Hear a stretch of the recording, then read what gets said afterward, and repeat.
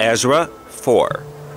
Now when the adversaries of Yehuda and Benjamin heard that the children of the captivity builded the temple unto Yahuwah Elohim of Yasharel, then they came to Zerubbabel and to the chief of the fathers, and said unto them, Let us build with you, for we seek your Elohim as ye do, and we do sacrifice unto him since the days of Esarhaddon, king of Assur, which brought us up hither.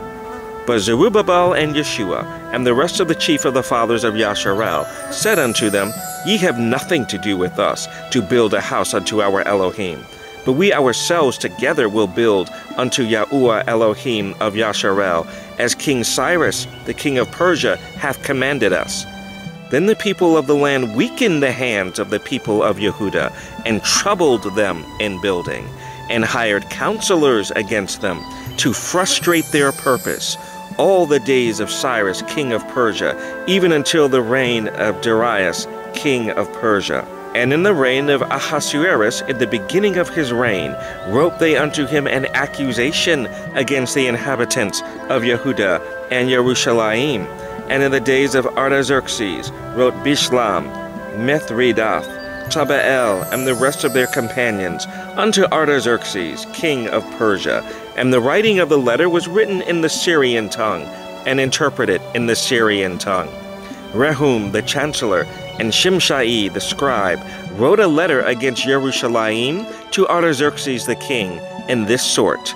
Then wrote Rehum the chancellor, and Shimshai the scribe, and the rest of their companions, the Dinaites, the Apharsathites, the Tarpalites, the Apharsites, the Archavites, the Babylonians, the Susanchites, the Dehavites, and the Elamites, and the rest of the nations whom the great and noble Asnapar brought over, and set in the cities of Samaria, and the rest that are on this side the river, and at such a time.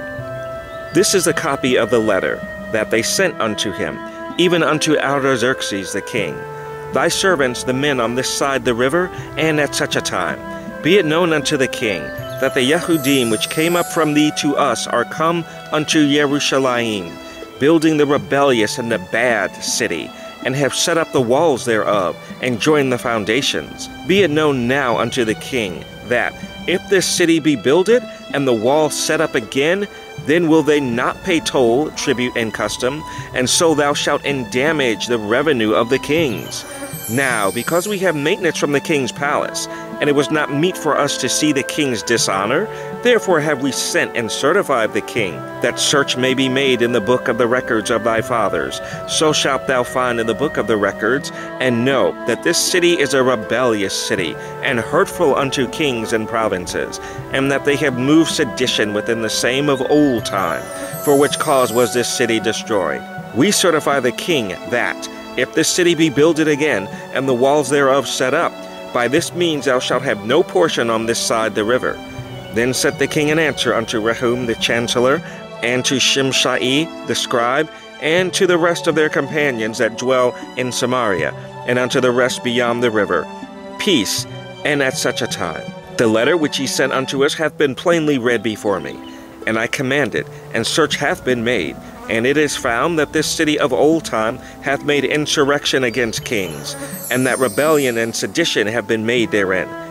There have been mighty kings also over Jerusalem, which have ruled over all countries beyond the river, and toll, tribute, and custom was paid unto them.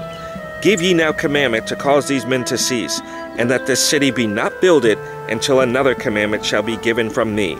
Take heed now that ye fail not to do this. Why should damage grow to the hurt of the kings?